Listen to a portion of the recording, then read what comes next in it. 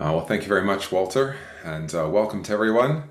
Those of you that are here in person in Barrie, and those of you, the many of you that are joining online. We appreciate you taking the time today to look into this very timely and relevant topic presentation that we're going to look at this afternoon. Really, this two-part question: is the world out of control, or fulfilling Bible prophecy? Now, just before we do get started, I should mention that all these slides have been made into a handout. Those of you here in the hall can pick up a copy. If you would like a copy sent to you, just email the email on the screen there, barrychristadelphians@gmail.com, and Grant will make sure that we send you an e-copy. You know, there's many people in the world, probably the majority of people in the world, at times ask the first part of this question. You know, is the world out of control? I would suggest to you that very few consider or ask the second part of this question. Is it fulfilling Bible prophecy? You know, that might be because they're biased against the Bible, or perhaps they're unaware that many of the things that we see happening in the world today have in fact been predicted in the scriptures. And that's what we hope to look at this today. So, you know, it's been quite a week, hasn't it? It's been incredible, really. Lots and lots of news, from the Queen's funeral to the ongoing conflict in the Ukraine, and Putin rattling his saber and making threats. And perhaps one of the biggest things this week has been the 77th Assembly of the United Nations. And not that they were discussing this question, but you know, the United Nations Secretary General, in his opening speech, really answered this question from his perspective. And I would think that he thinks the world is in fact out of control. We've just got a short clip here. Hopefully it'll play. Let's see if we can make this work. So here he is. This is, you know, the CBC.ca headline was, "Our world is in peril. The United Nations Secretary General warns the General Assembly." So let's just listen to him here. And as he's speaking, listen for what he says and maybe what he thinks the solution might be. Our world is in big trouble. Divides are growing deeper, inequalities are growing wider, and challenges are spreading farther. Let's have no illusions. We are in rough seas. A winter of global discontent is on the horizon. The cost of living crisis is raging, trust is crumbling, inequalities are exploding, and our planet is burning. People are hurting, with the most vulnerable suffering the most. The United Nations Charter and the ideals it represents are in jeopardy. We have a duty to act, and yet we are gridlocked in colossal global dysfunction. The international community is not ready or willing to tackle the big, dramatic challenges of our age. This crisis threatens the very future of humanity and the fate of our planet. Did you capture some of those sound bites? You know, the very existence of humanity and our planet are at threat. The gridlock and the global dysfunction. You know, he talked about climate change, and he talked about the disparity between the rich and the poor, and that no one seems to have the willingness or the desire to act. I would think that you would agree that in summary, he was saying our world is out of control. I wonder, did you hear anything about a mention of any solutions, and who might offer those solutions? Was it the United Nations? He said that they're in jeopardy. They're so dysfunctional, and you know, I think he would say that we need to get our act together. Mankind, human beings, need to solve these problems. I don't think he mentioned God, and I don't think he mentioned at all any of the fulfilling Bible prophecies that we see in the events that he was so passionate about speaking about. So I thought that was interesting in light of our discussion this afternoon. Our world is in. Now, this might be a map that some of you are familiar with, maybe not this mall in particular, but you go into a mall and you look for the map, the directory, and those big, bold words, "You are here." I don't know about you, but this is a comforting thing. You get your perspective You get your bearings. Okay, that shop is on that side. The big store is down there. I'm here, so I know where I am. I've got my bearings. But of course, the other benefit of a map like this is if you might have a destination somewhere in the mall that you want to get to, this map can show you how to get there. So not only do you know where you are, but you get an idea of where you want to go and how to get there. This is very, very important. Well, there's several passages, prophecies in the Bible that I like to call the "you are here" prophecies. And this one I'd suggest you look up. If you have a Bible, you might want to make some notes in your Bible. If you have a device on which you have your Bible, you could color code different parts of it. But here it is, Ezekiel 37, verses 21 and 22. And it begins like this. This is what the sovereign Lord says. I will take the Israelites out of the nations where they have gone, and I will gather them from all around and bring them back into their own land. Now, you may not be familiar with all the history here, but in AD 70, the Roman Empire, the Roman nation, came down upon the nation of Israel, and particularly the city of Jerusalem, and destroyed it, AD 70. And Israel ceased to exist for almost 2,000 years, and they were scattered into all parts of the world from that day forward. But God says here he's going to gather them and bring them back into their own land. Well, that began in the late 1800s into the early 20th century as Jews from around the world, for various reasons, persecution and pogroms and various reasons, came back to the land of Israel and became farmers and traders and worked the land. And they started to come back into their own land. And you can highlight that in your Bible or put a mark right beside that part of the verse that says about 1890-ish to about 1947. The verse goes on to say, I will make them one nation in the land. Well, that happened in 1948 when the world once again recognized a nation called Israel. Prior to 1947, if you had any world map, it wouldn't have said Israel anywhere on the map there. But from 1948 on, even though it's small, right there in the middle of most maps in the Middle East, you see the nation of Israel. And so that part of the verse was fulfilled in 1948.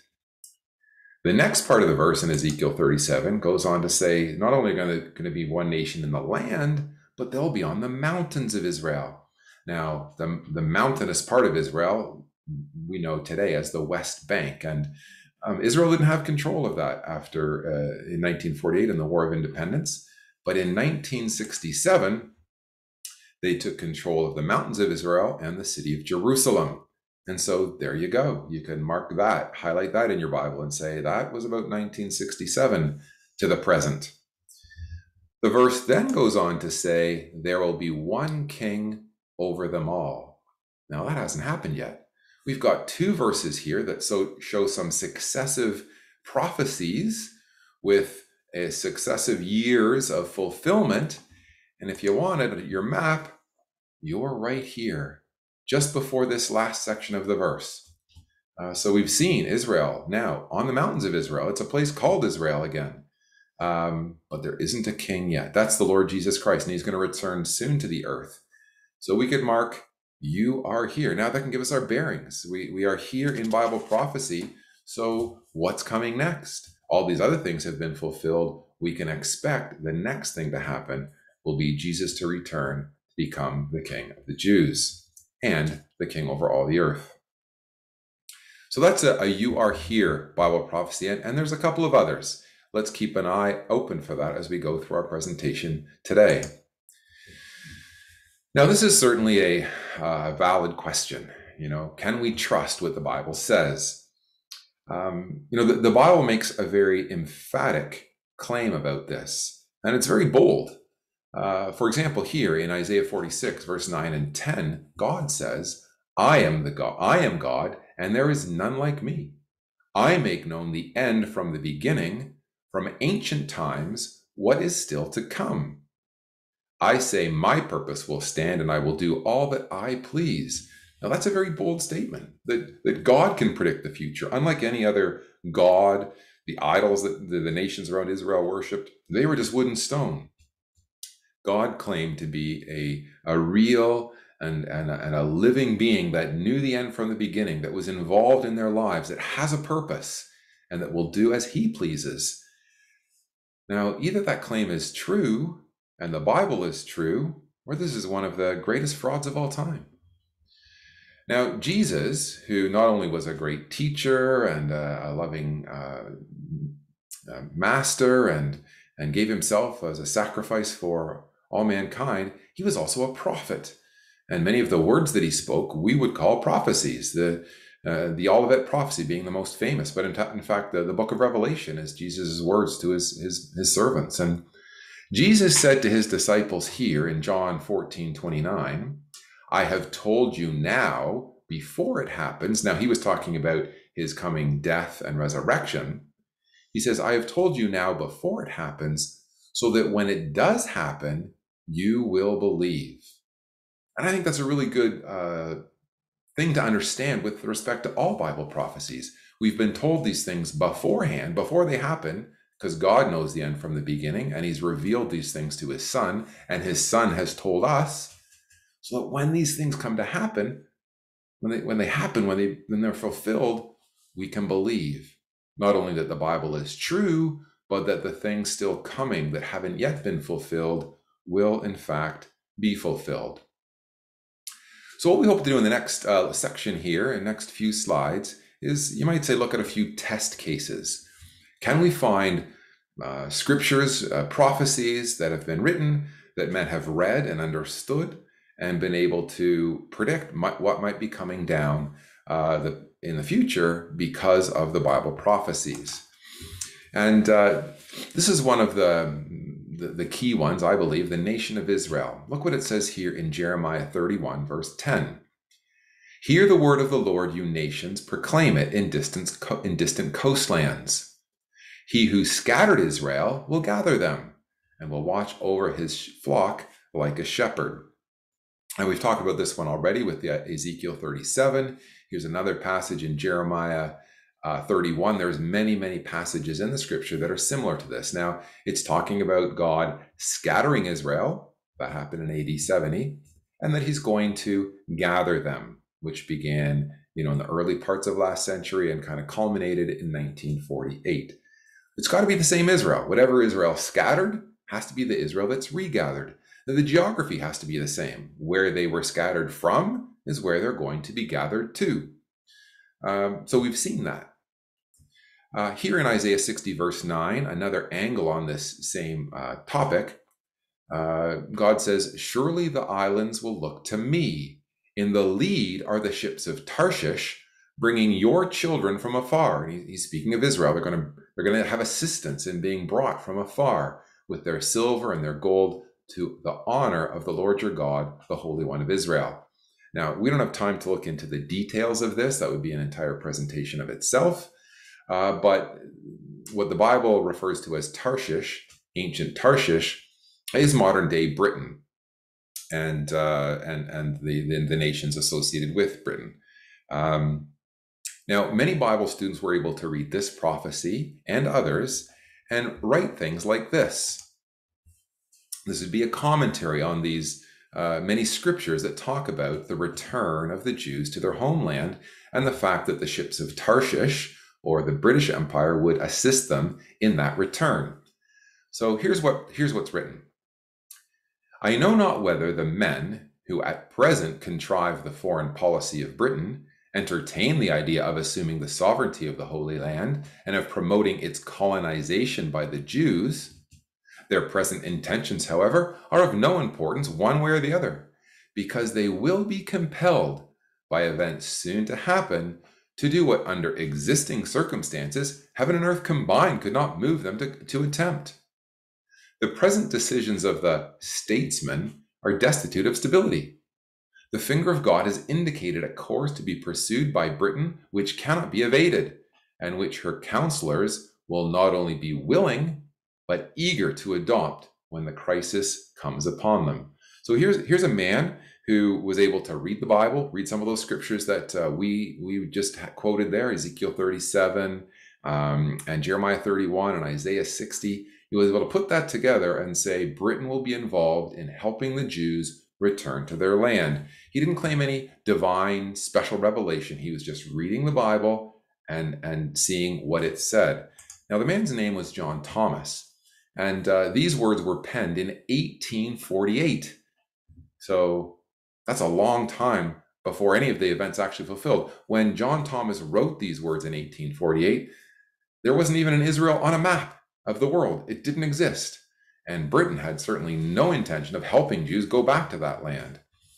But 70 years later, we'll have a look at the Balfour Declaration. And almost, well, exactly 100 years later, in 1948, there was a nation of Israel once again in the world.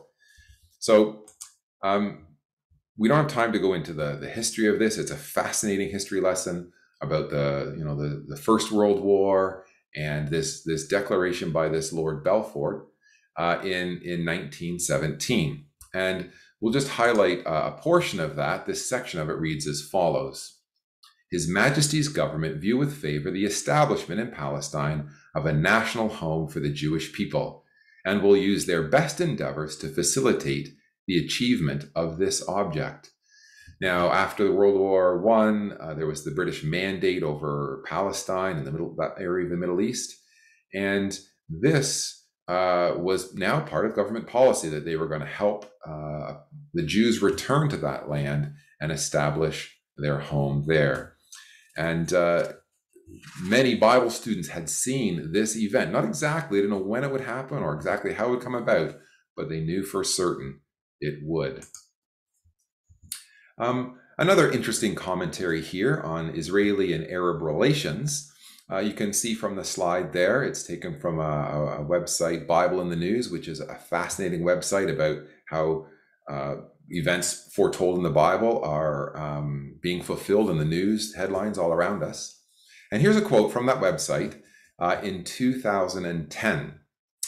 And this is another passage that we'll make a reference to a couple of times through our presentation today, and that is Ezekiel chapter 38. Our first one was in Ezekiel 37 about the return of the Jews. This is the next phase in this prophecy, Ezekiel 38. And in verse 13, the authors of this on this website here say, we read of a group comprising Sheba and Dedan and the merchants of Tarshish. So there's Tarshish again, the British power. With all the young lions thereof. So, the Commonwealth nations, we call them, Canada and Australia, New Zealand, India, and so on. Now, this one is focusing on this Sheba and Dedan. And they say clearly here, Sheba and Dedan are countries belonging to the Arabian Peninsula, modern Saudi Arabia and Yemen and the Gulf states. This must surely mean, they surmise from this passage in Ezekiel 38, this must surely mean that we can expect to see an alliance between the British power, Tarshish, and these Arabians, one that is likely to be based on commercial interests rather than military considerations. And this Anglo-Arabian economic coalition, the emergence of a pro-Arab foreign policy in Britain should not be a surprise to those who study the prophets. That does not mean a complete rejection of Israel, however. A British government would doubtless maintain a position of compromise, seeking to please and appease all sides. Now, that's quite a bold statement to make in 2010, that a nation friendly with the Jews and the Jewish people themselves would have any kind of relationship, positive relationship with an Arab country. And that lo and behold, in August of 2020, we have these Abraham Accords.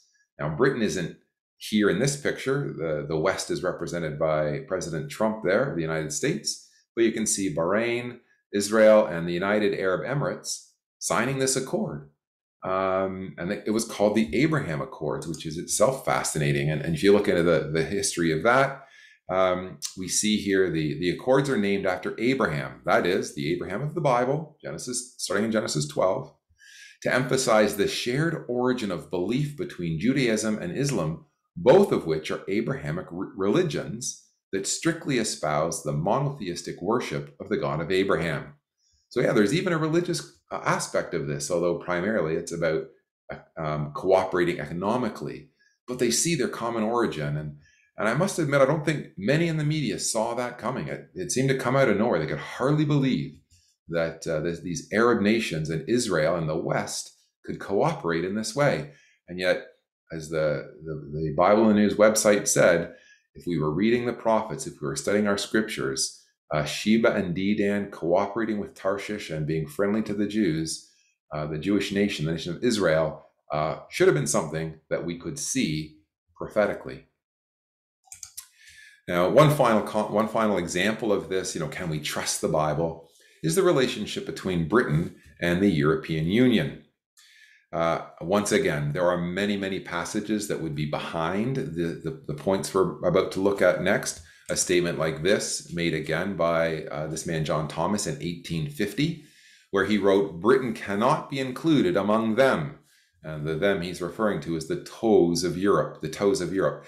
Now, he's making reference there to a prophecy in Daniel chapter 2. We can't go into detail, but it's of this large statue that highlighted the successive empires that the world has seen, ending with the feet and toes of iron and clay. And John Thomas says here, Britain can't be a part of whatever's going on in Europe. They're separate from that.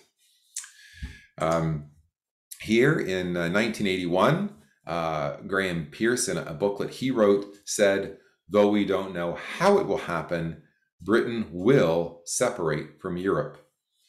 Now, Europe and Britain had been cooperating for many, many decades, from the 50s and on. It was kind of, I guess, formalized, I guess you might say, in the Maastricht Treaty, which was signed in 93. But here, Graham Pierce could see that whatever was going to happen in the future, what was happening at his time, he didn't know how it would happen, but there had to be a distinction between Britain as the ships of Tarshish and the prophecies that spoke about Europe. And probably this is the most clear and bold statement made by Paul Billington in 1990, so 30 years ago.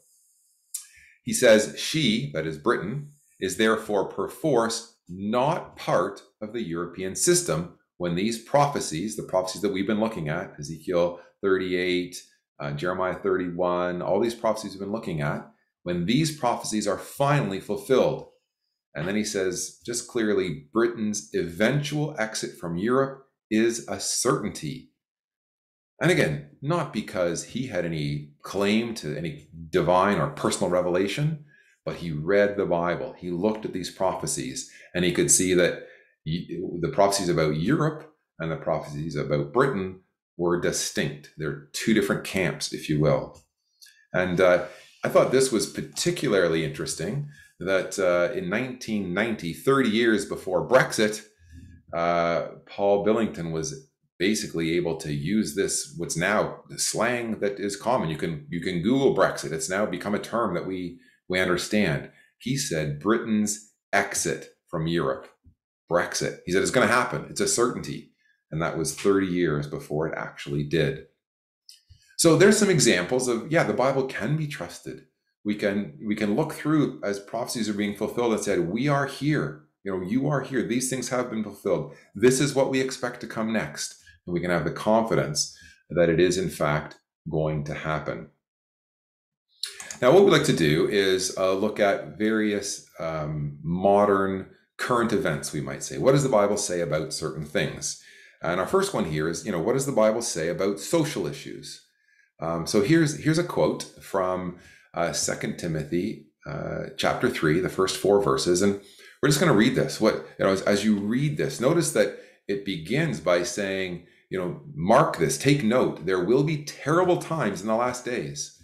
So yes, there's probably always been these sorts of things going on, but we're going to see an escalation of these things. And in the last days, that is the time just around the end of the world as we know it, when Christ will return and establish a new world order on earth, the kingdom of God on earth, when God's will be done on earth as it's now done in heaven. This is what it's going to be like. Let me just read this to you, and you tell me if this isn't, a great description of the world that we know today. Paul prophesies and says, people will be lovers of themselves, lovers of money, boastful, proud, abusive, disobedient to their parents, ungrateful, unholy, without love, unforgiving, slanderous, without self-control, brutal, not lovers of the good, treacherous, rash, conceited, lovers of pleasure rather than lovers of God. Certainly a sad commentary on today's society, especially what we would call the Western society, when there's just this abundance of money and obsession with self. If we had a modern translation of that first phrase, I would probably put it like this: people will be lovers of their selfies. That's a thing now. That you can, in the one picture there, you can see that's now a word that's come into our terminology. Selfies. Certainly, money is promoted as the solution to all our problems, and so on. If we were to do a "you are here" in this one, how far through that verse are we now? I'd suggest to you we're at the end of that one. That has come to pass as a prophecy of the last days. So, what does the Bible say about environmental issues? This is certainly a hot topic today. Yep, that was pun intentional. It's a hot topic.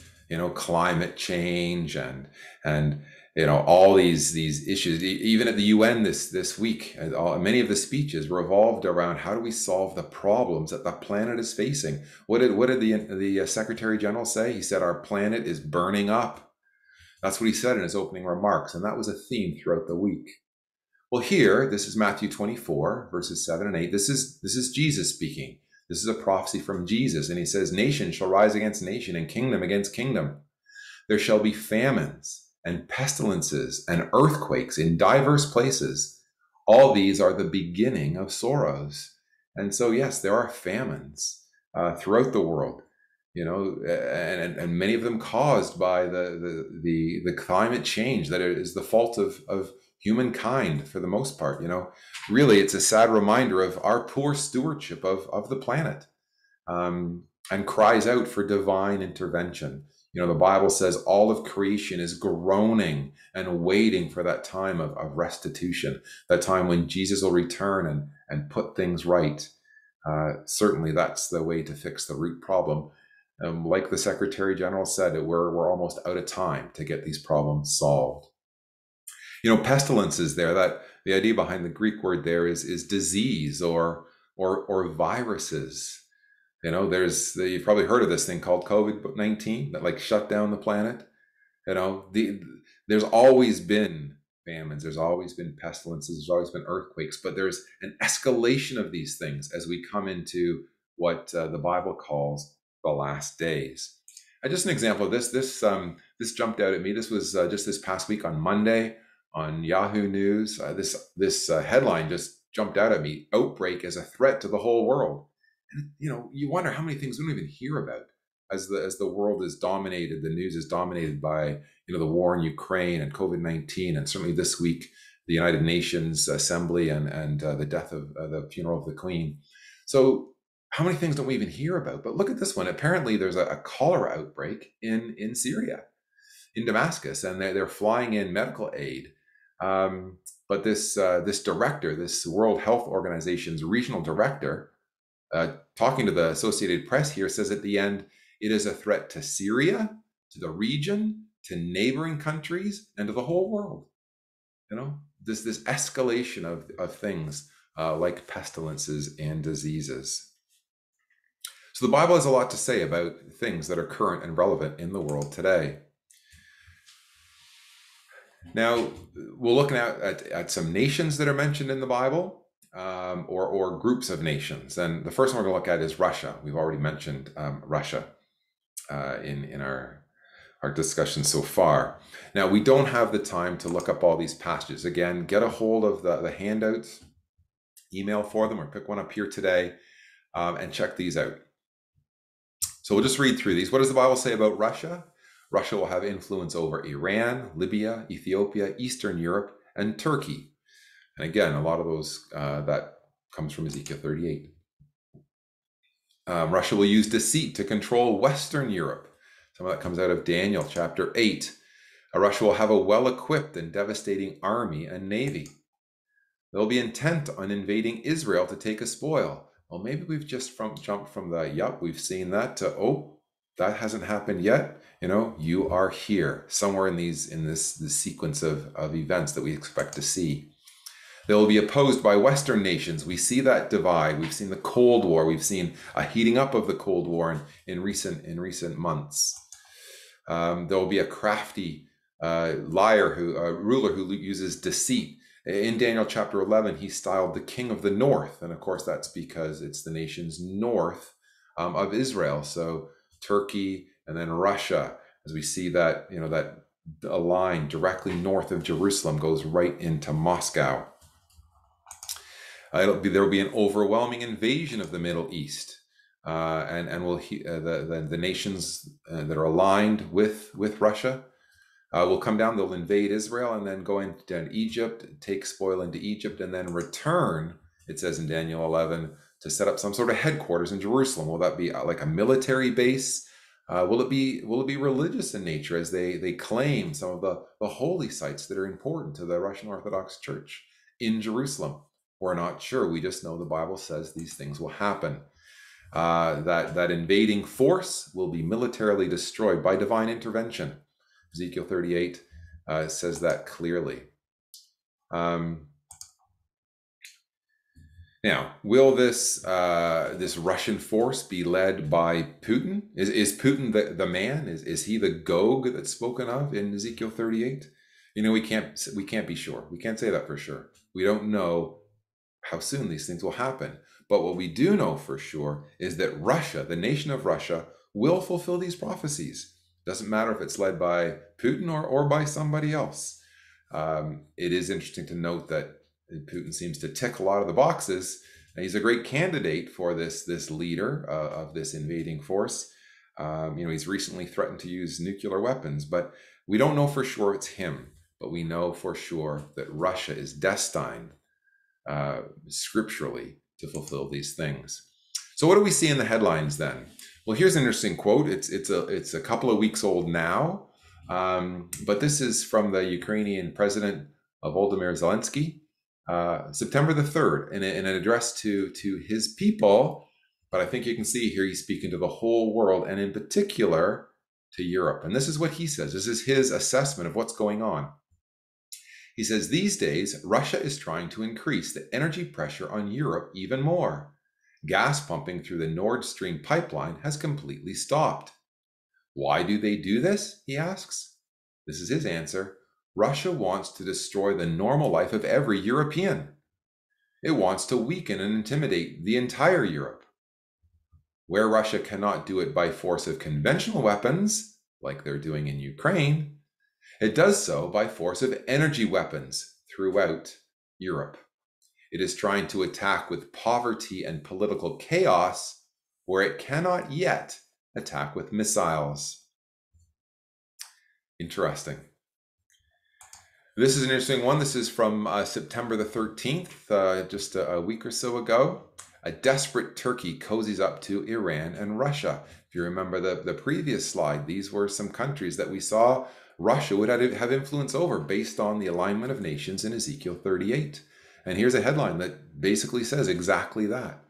Turkey and Iran cooperating with Russia. And there's the leaders all shaking hands. And of course, this is just from this week that Putin has called up hundreds of thousands of troops. Zelensky, in his speech to the United Nations that was broadcast from the Ukraine, he called for the just punishment for Russia. And at the same time, Putin was threatening nuclear weapons as he mobilized the 300,000 reservists to fight in Ukraine. Now, what's going on here? How is this a threat? What's the positioning here? Well, the suggestion is that what Putin is going to do is those parts of Ukraine that they've already got influence over, he's going to declare them part of Russia, so that when Ukraine, and with the help of the West, tries to reclaim those parts of the Ukraine, he'll see that as an attack on Russia, and an excuse, therefore, for war, most likely World War III. In fact, as we speak, even today, there's referendums being held in many of these areas, the Russian-occupied areas of the Ukraine, where people are asked, do you want to become part of Russia? Tick the box. And in fact, just this past week on September the 21st, in a televised address to the Russian nation, Putin said the following: if the territorial integrity of our country is threatened, we will without doubt use all available means to protect Russia and our people. This is not a bluff. End of quote. Now, some think that means exactly it is a bluff, but we will see. The point is, you can see how he's positioning that. If you attack Russia, we will do whatever it takes to defend ourselves, even nuclear weapons. Of course, the Russia he's referring to in that case are parts of former other countries, particularly the Ukraine at this time. So what we see then in these headlines, when we compare them to Bible prophecy, is that the nations are aligning as the Bible predicted. There's a north and south divide, an east and west divide. These alignments of nations: Russia with Iran and Turkey, Britain with America and Israel. These were all alignments that the Bible spoke of. It's interesting. John Thomas in 1850 wrote a book called Russia Triumphant, Europe Chained.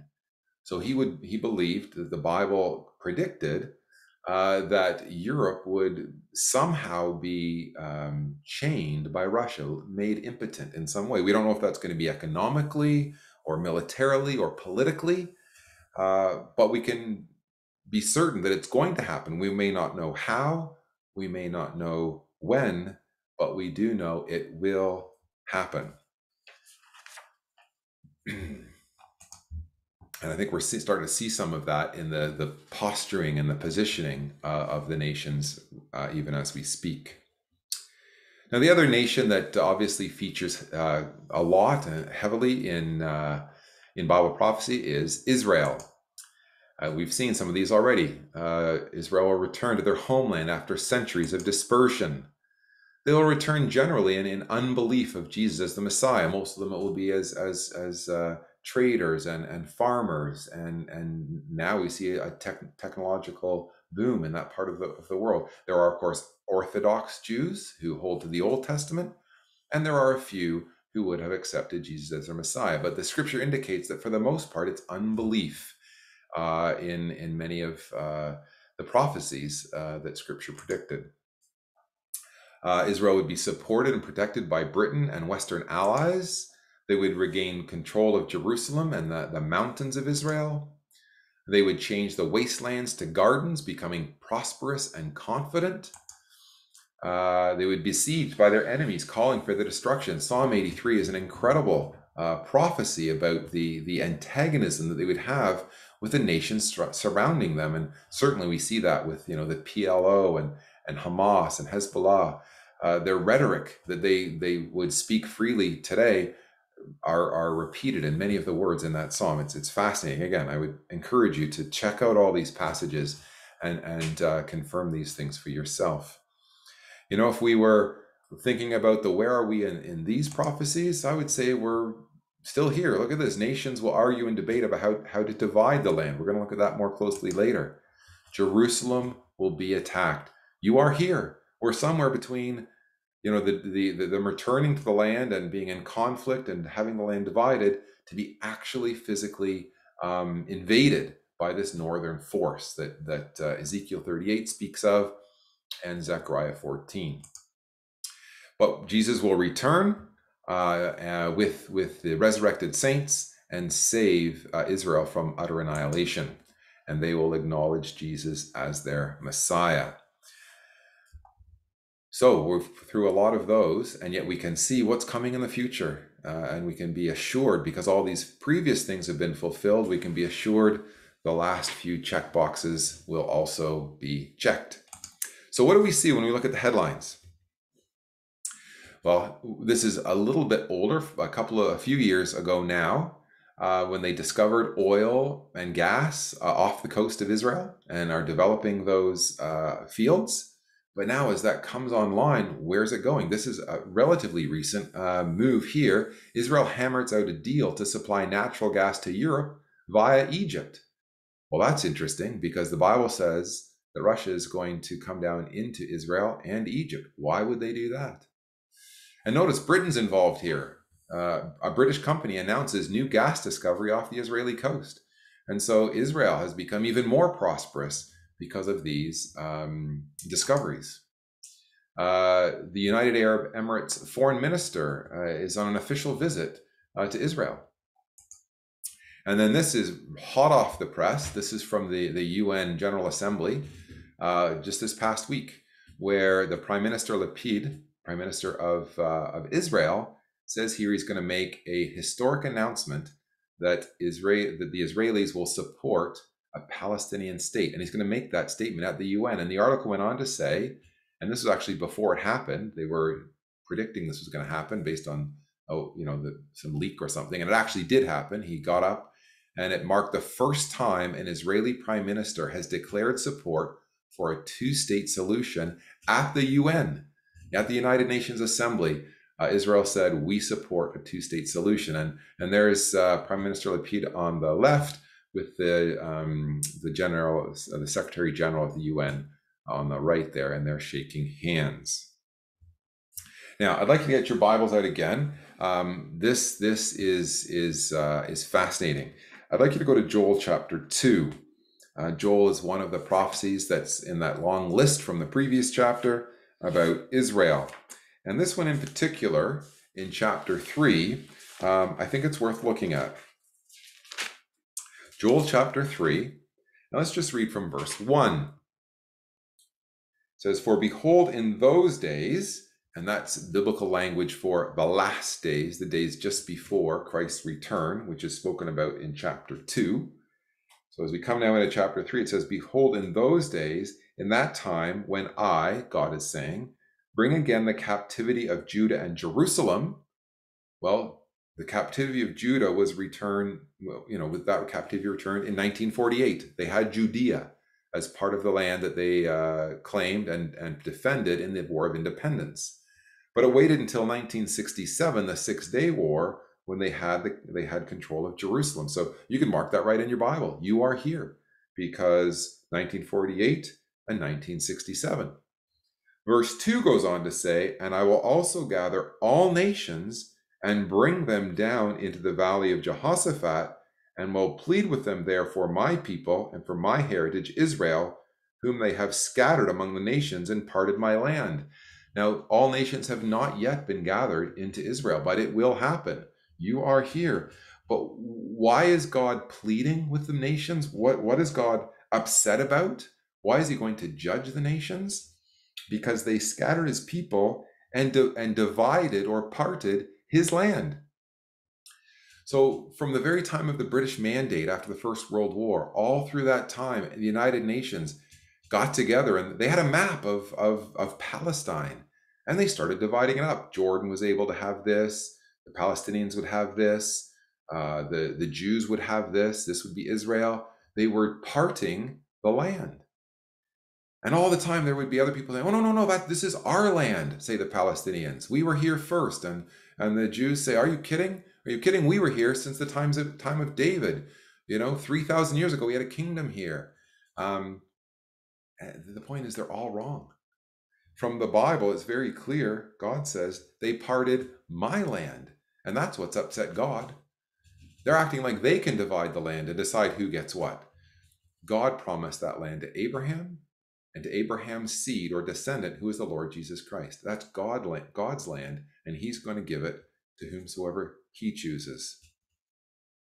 It's interesting here that this Prime Minister Lapid would make this claim that he's willing now to divide the land, to agree to a two-state solution, because a former Prime Minister, Yitzhak Rabin, was assassinated in 1995 by a fellow Israeli, an extremist. Why?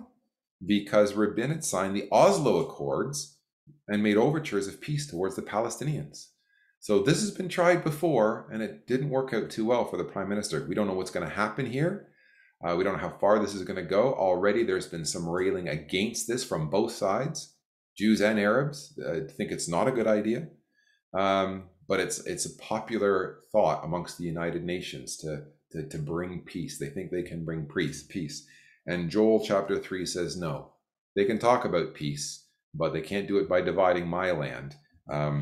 Intervention of a divine nature is coming. Now, one other slide here. This is brand new again. This is September 20. This headline jumped out at me. Innovation for prosperity.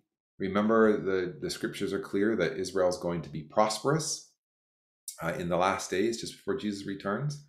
And this is based on these Abraham Accords. Here we've got a Barrie hospital announcing historic partnership with an Israeli hospital. So this Sheba Medical Center in Israel and the King Hamad American Mission Hospital in Bahrain are going to cooperate.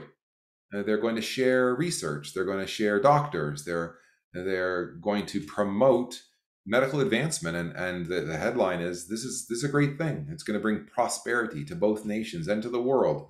So these would be what we might call the lovers of Israel, and seeing the advantage of siding with Israel.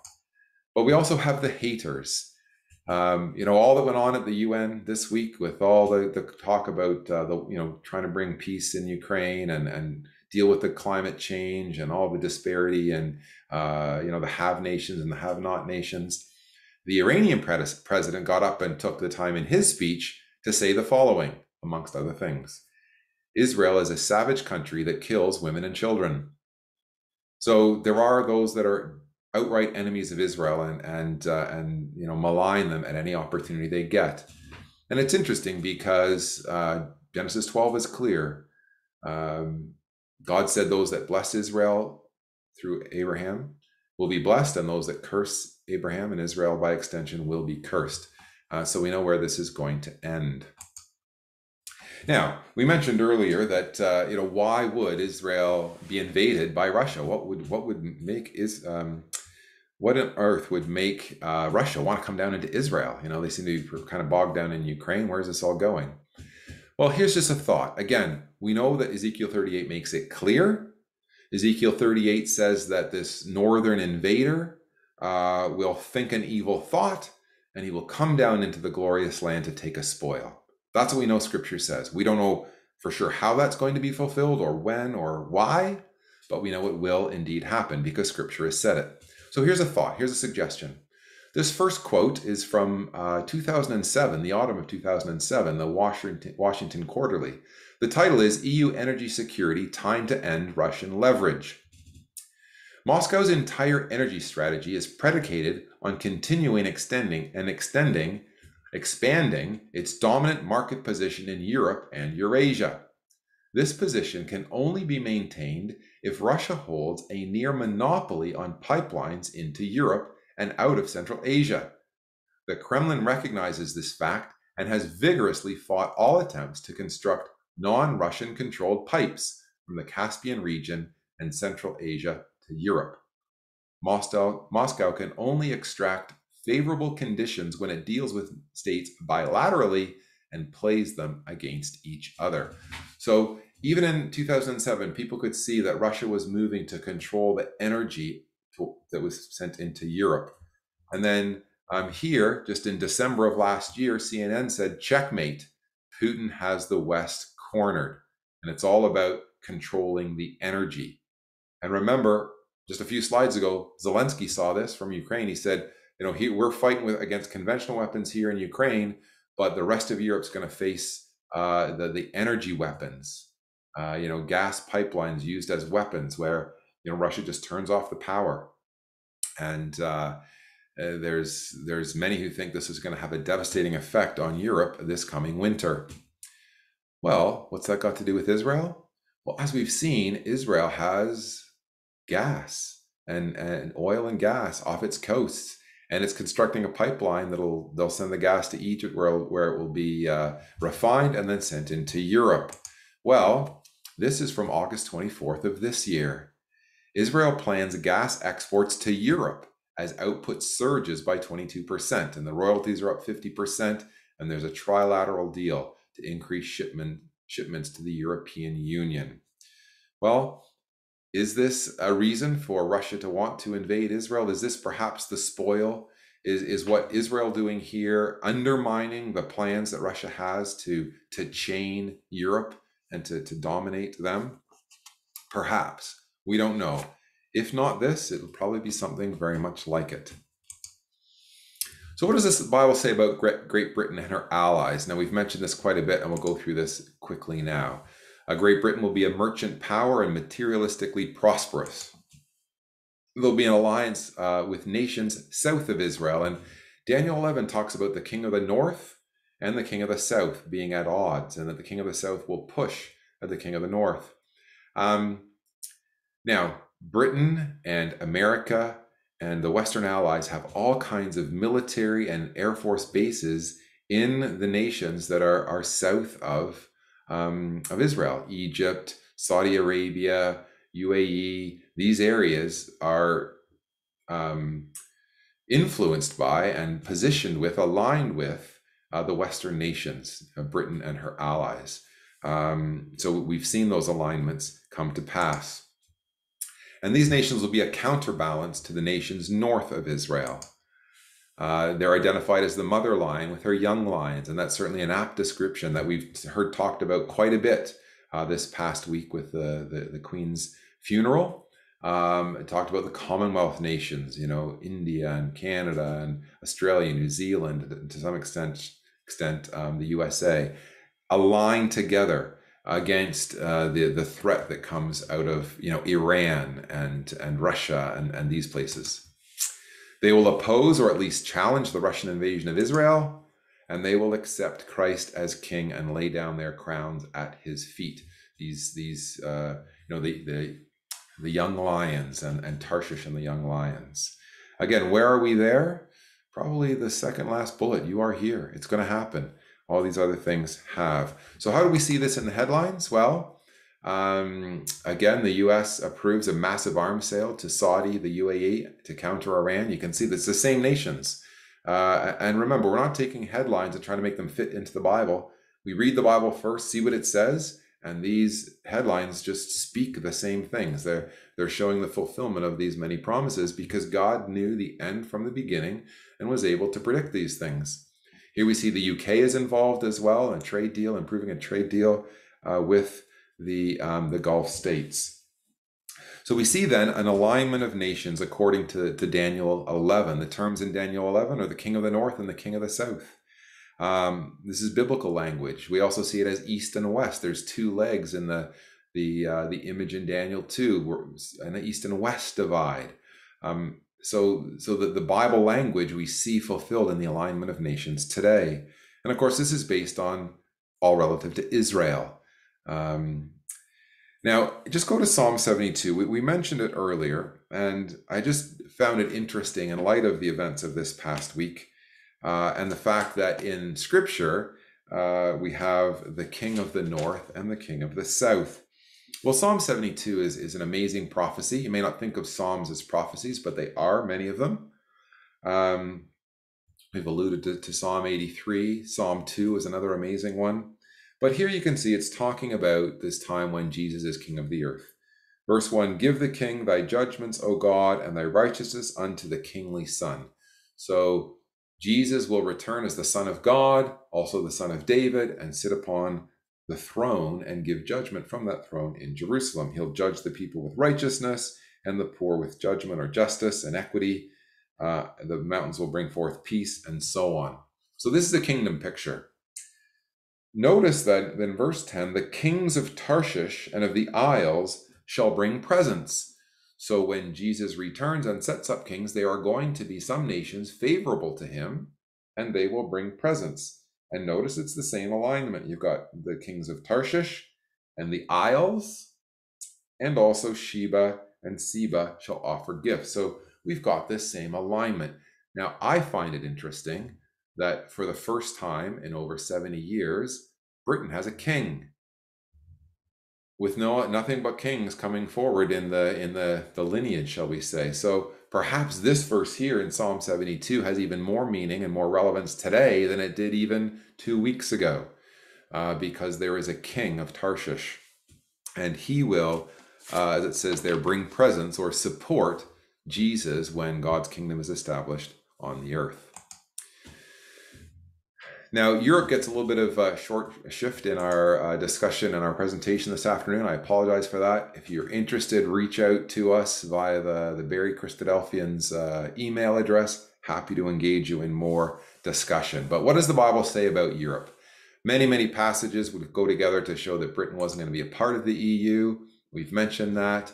The Roman Catholic Church will have a strong influence in European politics. That's something that's clear from Scripture, especially Daniel chapter 2, where the Roman legs of the image, the iron legs, come down in some way into the last stage of the image, the feet and the toes that are part of iron and part of clay. So the Roman element is still there, we see in the Catholic Church. And of course, it's been very involved in the formation of the European Confederacy and ultimately the European Union. So we've seen this already. This next one is where we're at. You are here, right here. When Jesus returns, these nations will oppose Jesus. In contrast to Tarshish, who will accept him. That's another reason she had to be separate from Europe.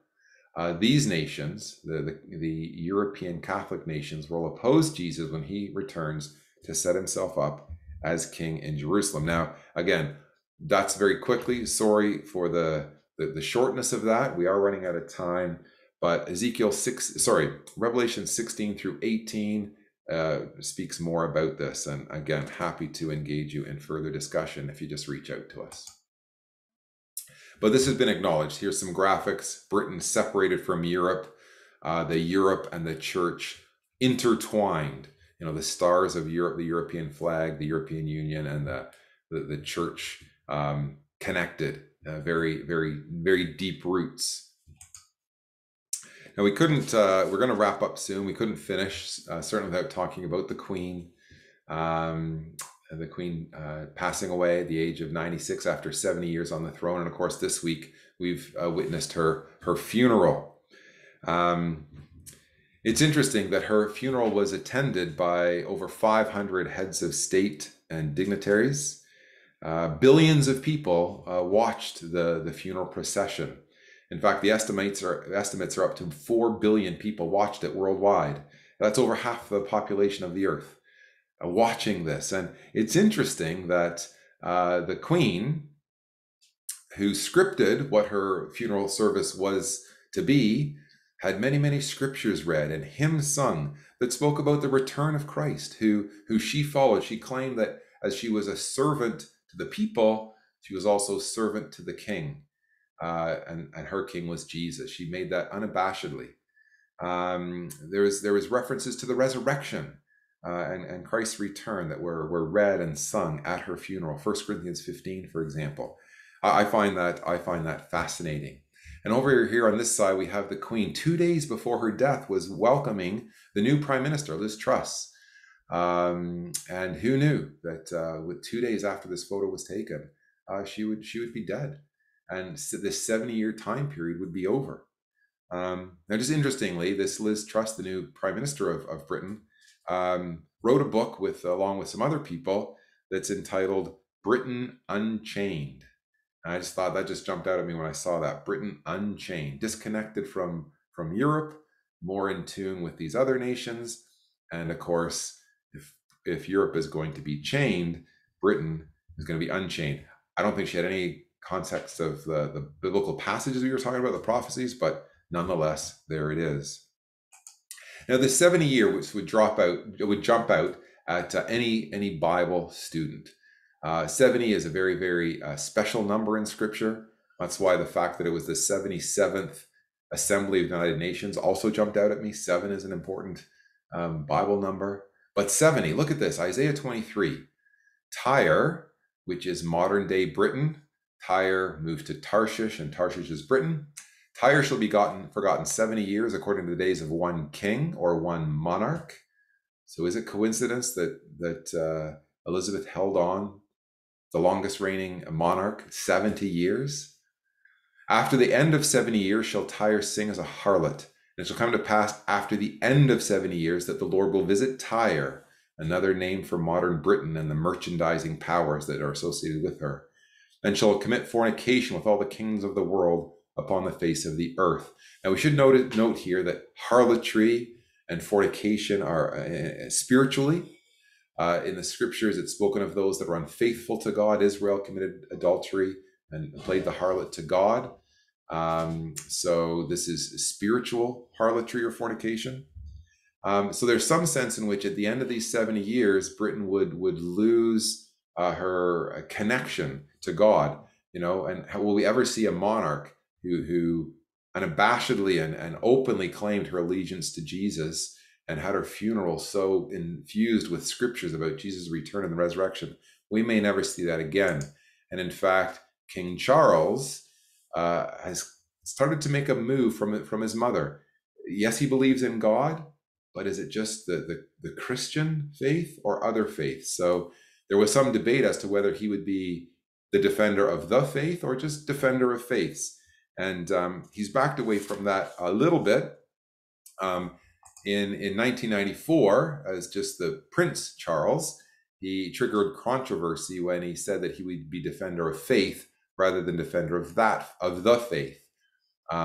He's backed away from that a little bit, but as early as recent as September the 16th of this year, he said to the media that his plan was to protect the space for faith general. So you'd allow all faiths to sort of co-inhabit, which is certainly a modern 21st century concept, isn't it? The space for faith. Will he ever be as bold as his mother? We will see. So is the world out of control? Well, the answer to that is yes. The United Nations Secretary General certainly thinks so. But no, it's not out of control. There is hope. So Jesus himself said the following in Luke 21, "There will be signs in the sun, the moon, and the stars, and on the earth nations will be in anguish and perplexity at the roaring and tossing of the sea." And the sea there is symbolic of the nations just, at war and in tumult. And, the sun, moon, and stars are the political heavenlies, if you will, the heavenly bodies that will be shaken. The fact that we've had a queen who reigned for 70 years, it's as if a light's gone out. This is what this is speaking of here in symbol. And Jesus said, people will faint from terror, apprehensive of what is coming on the world. The world seems to be out of control. So you are here, verse 26 of Luke 21. But it goes on to say, at that time they will see the Son of Man coming in a cloud with power and great glory. That hasn't happened yet, but it will happen. As surely as the first two verses have been fulfilled, you are here at verse 26, verse 27, Jesus will come back. So Jesus says this is really important for us in 2022 to listen here. He says, when ye see these things begin to take place, these things have begun to take place. Not all of them, but many of them. He says, when you see these things begin to take place, stand up, lift up your heads, because your redemption is drawing near. So we can have hope that the world, although it seems out of control, is actually in the control of God, that he has a plan. It's fulfilling Bible prophecy, and part of that prophecy is a wonderful hope. This is an amazing verse, Daniel 4:17. This matters by the decree of the watchers and the demand of the word by the word of the holy ones. And why? Why did God give all these prophecies? What was God's purpose in revealing these things? To the intent that the living may know that the Most High rules in the kingdom of men, and giveth it to whomsoever he will, and sets up over it the lowliest of men. God is in control. He decides who's going to be king, who's going to be prime minister, who's going to be emperor, who's going to be president. God decides who rules in the kingdom of men. But the amazing thing is, the lowliest of men, who will ultimately take over from the kingdom of men and set up the kingdom of God, is Jesus Christ himself. And we look forward to that day. So what has God promised? The earth will be restored. There will be no more death. Eternal life is a gift that God has promised. An end to pain and suffering. There will be peace, true peace, not false peace, true peace. The earth will be restored. There will be righteous rulership. And of course, that will take place when Jesus returns. You know, the world that you want to live in, the world that you want to raise your kids and grandkids in, is coming. It may not look like it now, but we can be assured that that world is coming when Jesus returns to establish God's kingdom on earth. And so things will be done on earth as they are in heaven. You know, this amazing prophecy in Isaiah chapter 2. This is an artist's rendition of what the temple might look like. Ezekiel 40 to 48 describes this temple in great detail, and one person drew it like this. But read these words of hope from Isaiah chapter 2. It shall come to pass in the last days that the mountain of the Lord's house shall be established in the top of the mountains, and shall be exalted above the hills. And all nations shall flow unto it, and many people shall go and say, Come ye, let us go up to the mountain of the Lord, to the house of the God of Jacob. And he will teach us of his ways, and we will walk in his paths. For out of Zion shall go forth the law and the word of the Lord from Jerusalem. This is the hope that we have. And so when we think of this question, is the world out of control or fulfilling Bible prophecy? We know the answer is yes, it is out of control. And yes, it is fulfilling Bible prophecy. And so I hope, and my prayer for you is that you will take comfort in the fact that despite the appearance of the world being out of control, you can be assured that God is in control and has a wonderful plan for you, for your life, and for this planet on which we all live. I thank you for your careful and kind attention, and I encourage you to look up these Bible passages that we've looked at very briefly today. Reach out to the Barrie Christadelphians at barriechristadelphians@gmail.com and ask for this presentation. This video will be available online, as well as all the slides as a PDF. So thanks once again. Take care, and God bless.